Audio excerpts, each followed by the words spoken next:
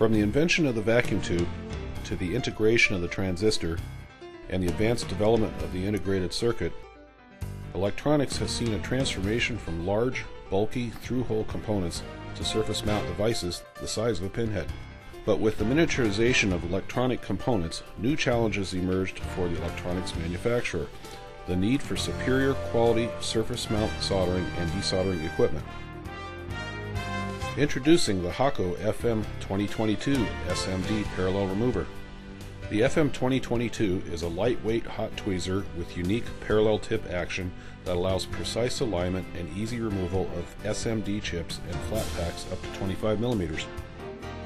Each tip is encoded at the factory on a non-magnetic barcode, which is automatically read by the station when inserted into the process gate. The flange on the tip shaft ensures proper tip alignment, and the tip's long length makes it possible to remove those difficult-to-reach components.